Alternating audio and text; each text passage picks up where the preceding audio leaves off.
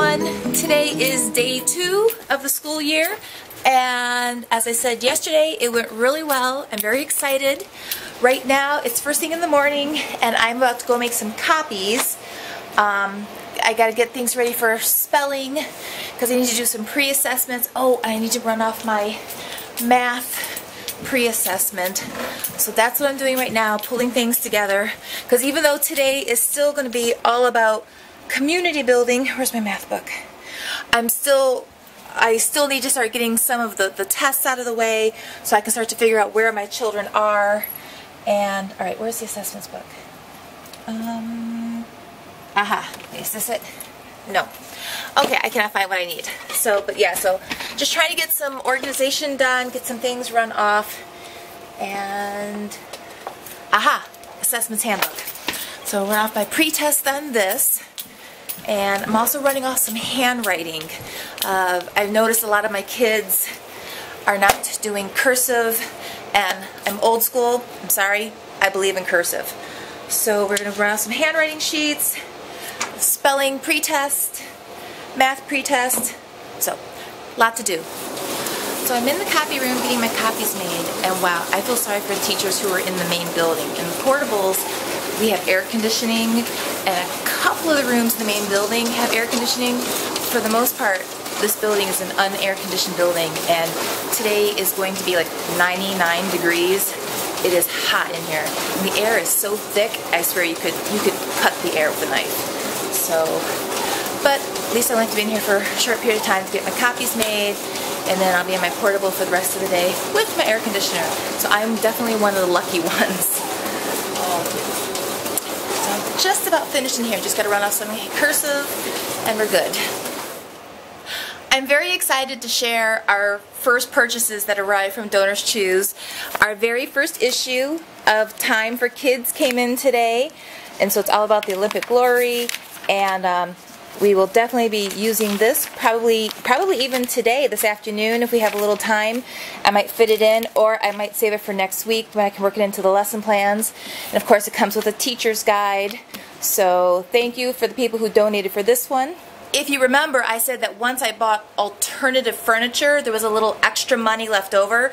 So with that money, I purchased a Kindle Fire for use in the classroom, a bunch of black fine tip Expo markers, rainbow color Expo markers, because you would be amazed how fast we go through these. Also still to come, I'm still waiting for my 36 brand new individual whiteboards to arrive, because my old whiteboards, oh, they're so beat up and chewed up and broken, and so yeah, that's not good. And then also a shout out to Bridget at the Lettered Classroom. She has talked repeatedly about this book. I have not read it yet. It just arrived. With one of them, I had like $13 left to spend, and I think this book was like $12. So I grabbed a copy of Each Kindness, and I'm looking forward to reading it and sharing it with my class. So yeah, shout out to Bridget for the book recommendation, because as I've said before, this whole week of school is about community building and building that strong foundation and relationship between myself, the children, between the children themselves, and all of that stuff. So yes, also this morning I will be implementing our new policy as we enter the classroom. Hug or handshake? Which one do you want? Because I really, really, really want to build that strong bond with the kids. I didn't do that yesterday because they didn't know me, and getting a hug or sometimes even a handshake from a stranger can seem weird. But today they know me, so walking in the room they get to choose. Do you want to shake or do you want to hug? So with that, I'm going to get off here because I am running out of time, and I've kind of made a mess. I do that.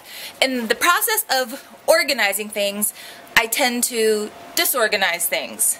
So yeah, I got to clean up. I just wanted to say how excited I am to get my first Kindle for my classroom. There is an app called Duolingo, which I actually have Duolingo installed on my phone because I've been practicing Italian. My husband and I, one of our like bucket bucket list items is to go and spend like 3 weeks in Italy and do Venice and Rome and Tuscany. And so I just had to put Duolingo on my phone. It's a free app. It works a lot like Rosetta Stone, but Rosetta Stone is extremely expensive. Duolingo's free, and it's a great program, and it's very easy, very user-friendly. Well, it turns out you can put Duolingo on a Kindle. So I'm really excited to get this because I have 5 students in my classroom, 3 of whom just came from Yemen like last week, and they don't speak a word of English. They learned the word bathroom yesterday. That was like their first English word that they learned, was bathroom. So those children, it's very hard to teach children who have no English. So instead of just having them sit in this classroom twiddling their thumbs, I will have them partnered with children who speak both languages to help them for math and stuff. But I want to get more Kindles, because this way, I bought headphones last year. At the end of the school year last year, we were told by our office that we could spend $100 each for an order, and I used that money to buy earbuds, just cheap ones from School Specialty. I think they were like $2.99 a pair, but I got a whole class set of earbuds, so this way the children don't have to share, because they get really grossed out by the earwax. So that's what I've got coming. I should be getting those earbuds any day. And now this is my first Kindle I bought for the classroom. But I went to high school with a dear friend named Michelle. I'll call her Michelle S. And so some of the followers will know who she is. She's raising a wonderful son named Max. And Maxwell was saving money to donate to charity. Well, he decided to donate his money to my classroom. And 1 second, I have a knock at the door. Hello. Lunchtime. Sorry I didn't get to finish what I was talking about this morning. I had one of my teachers, my special ed teacher, walked in to discuss a couple of kids in my room. And right now I'm trying to clean off my table for lunch. It is hot, guys, outside. I am not kidding. The heat index today is like 100 degrees. The air is thick. It's muggy. It is awful outside. So I already know when I pick up my kids from lunch recess, they're all going to be like just dying. They're all going to want like a gallon of water and to just throw water on their face because it is hot. It is really hot. And I don't know about the rest of you guys, but I'm so over the summer. I really am. I know I'm a teacher. I should love summer vacation. Guys, summer is like my least favorite season. I'll take winter over summer any day because I can always add a layer. So with that, I'm just trying to tidy up the table so we can have lunch in here. And I don't even remember what I was talking about this morning. I really can't remember what I was talking about this morning. So I'll have to go back and rewatch the video and remind myself so I can finish the conversation. We started reading the illustrated Harry Potter book today. I got that book last Christmas for a birthday present, and so it became really clear to me yesterday that a lot of my students, they're too young to really remember Harry Potter because the movies came out long before they were even born.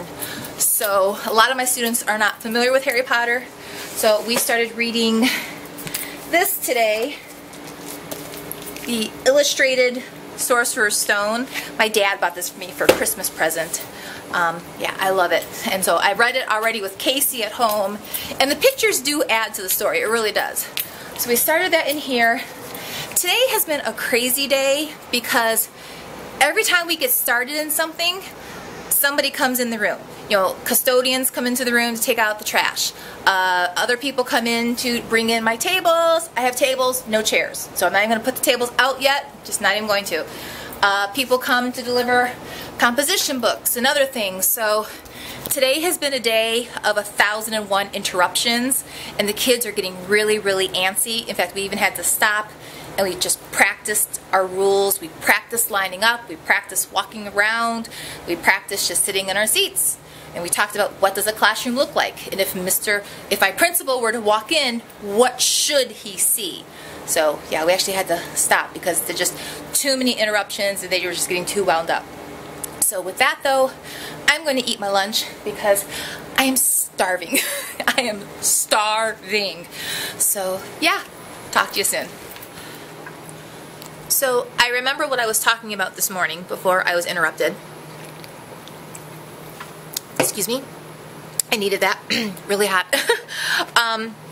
This morning I was talking about my friend Michelle from high school, and we keep in touch through Facebook, and her son Max, who she's raising to be an awesome young man. And so Max has been collecting money for a while to give to a charity or to donate to something he thought was worthwhile. And so Michelle has shared my YouTube videos with Max, and Max decided to donate his money to my classroom. And I was really, really touched by that. So Max, I'm giving you a big shout out. Max and his mom sent me a check for $129, which was really generous, considering this is coming from a child, and he's giving this to strangers. So I was really touched and impressed by what a fine young man he is. And so I was able to get a Kindle Fire from my Donors Choose order, because remember I had a little money left over. So Max, with your money, I'm actually going to use that to buy 3 more Kindles for my classroom, because we don't have iPads or tablets of any kind. And this year I have 5 children new to the country who don't speak English. Excuse me, they all speak Yemen. Hamtramck, we're getting an influx of refugees because they're fleeing Yemen, and there's a lot of Yemen people in Hamtramck already that have been here for decades. So what's happening is the family members who were still back in the old country are now coming because of the strife going on in Yemen right now. So we are suddenly getting many, many, many children who are coming here with not a single word of English. And so to have those children just sit in the room all day twiddling their thumbs and they can't understand what I'm saying is quite useless. So there's this great app called Duolingo, and it's a lot like Rosetta Stone, but it's free. And so you can learn English on Duolingo. So I just got my earbuds from the office. I ordered 32 earbuds. And so if I can get like 4 to 5 Kindles in the room, I can put the Duolingo app on the Kindle and hook these little ones up and let them start learning basic English words and just help them move that language development along. So this way they're learning English, but it feels like a game. It's fun. So Max, that's what your money's going to be going for. It's going to be adding Kindles to my classroom, and you're going to be helping to teach English to children who don't know a word and who are actually quite nervous and afraid to be here because they're overwhelmed by everything that's new and different to them. So thank you very much, Max. Hi guys, again. So it is late. It is currently like 20 after 5. I stayed late today. Wednesday is usually the day of the week that I'll stay late to get things done. So I've been trying to get desk plates made because I'm finding I'm going to have to assign seating. I've got some people in this room who are really, really, really, really chummy. And so there's a lot of talking going on. It's a chatty group, which I understand. They're 4th graders. They're good at chat. But at the same time, we still have to make sure the work is getting done. And right now, I'm finding that the talking today was a little too much. Of course, it doesn't help that I'm up to 32 children in my classroom. Yes, 32. And I still have 2 more on the roster who have yet to show up. So there's a high probability I will be up to 34 kids tomorrow, which makes for a lot of bodies in the room. So yeah, that's part of it. They're sweet kids though. They really are. They're very sweet kids. There's really no children in this room that I would say, wow, that's just a mean kid. None of them are mean. So I'm very grateful for that. There's just a lot of them. So I was staying late though because I was trying to, get the desk things made out with their names on them. I was taking care of some business and some paperwork that needed to be done. I was pulling out the math materials because tomorrow I want to have our first real math lesson from the actual teacher's manual with the supplemental materials that I'm going to use. And then I wanted to get my cafe menu up on my wall today. Unfortunately, I kind of didn't get that done. Although I guess I could probably get the letters up right now. So, because I didn't want to put these up until I verified that we actually have the matching butcher paper in the building. We do. So, you know what? I guess I'll go ahead and get those up right there. I'm not worried about changing trim. I know I bought trim to change the trim, but you know, I think it might just be too late to worry about changing trims because the year is in full swing and I got bigger fish to fry. No time for decorating anymore. So that's everything I've been doing right now. I was also trying to clear out my nook. It's an adjustment not having a desk because the drawers don't hold nearly as much. So I'm trying to like clean this because I kind of like a wall of stuff, and it's a little overwhelming, but I'm getting used to it. I am getting used to it, and I do like having the table here, although at the moment my table is clearly a hot mess. So hopefully that won't be a mess tomorrow. I'm also trying to put together my pensive. I finally got all of my DRA 2 scores in. A big shout out to Miss Roble. Thank you. She was able to pull the kids one-on-one and get me some DRA 2 scores, so I have a starting point to get busy with the daily 5, because I have so many children in here. It was hard to even think of testing them one at a time. And I also have 7 children this year with 0 English. I know I said earlier today that I had 5. I'm up to 7. 7 kids with no English, or we're talking minimal English. They know their name, they know yes, no, bathroom, lunch. This is like the English that we're talking about here. So that's been a challenge too. Tomorrow I'm going to have to make a greater effort to make sure that every 0 English child is sitting with a translator, but I'm not even sure I have enough to partner them one-on-one. I may have to partner like 1 translator to 2 0 English children, because not all of my students in this room speak Arabic. A lot of them are also from Bangladesh and from Bosnia, so I have a variety of languages in the room, but all 7 of my 0 English are Arabic speaking, Yemen. So that's presenting a challenge because I don't know if I have enough translators for everyone to get 1 child to 1 translator. So yeah, that's a little bit of an issue going on too. We will work it out though. We will work it out. I've had classrooms in the past with this many 0 English, and it's complicated. It definitely makes things more complicated, but it's totally doable. You partner them up with translators, and you just kind of let the partnerships work together for a while. Initially, there will be a lot of copying. I will be putting them on laptops, or hopefully I can get the Kindles or some iPads through Donor Choose really, really fast. And this way I can get them onto, Raz Kids and Duolingo and other programs to start just hitting them with, English words and English pictures, so they can just start to get all that vocabulary. Because, think about it. You're going to a brand new country, a brand new school, and you don't speak the language. They're scared, these little guys. They're really, really scared. So hopefully I can get some Kindles in here really fast, or maybe even some iPads to get some good apps going and just get them hooked up and get some basic vocabulary in them. So I'm going to actually wrap up the video for today, and because I do need to go home, I'm probably going to try to actually get a Donors Choose project up tonight so I can try to get more Kindles or tablets or something, because yeah, the technology is desperately needed. Because I have 32 kids in here, I only have 28 working laptops, and even of the 28 working laptops, like 4 of them are iffy. So yeah, that's what I'll be doing tonight. And that was thunder. The thunder's been rumbling for a while. Unfortunately, the storm's not going to break the heat. If anything, it's just going to add to the humidity and the overall thickness of the air. And so I'm going to try to get my pensive put together today before I go home and get my everything going in here. I've got it all cleaned out from last year. Oh, no, actually I missed a couple pages. I'll have to get those tore out. So I need to get the names in there and get the forms printed from the cafe menu book, the CD-ROM, and get that all put together.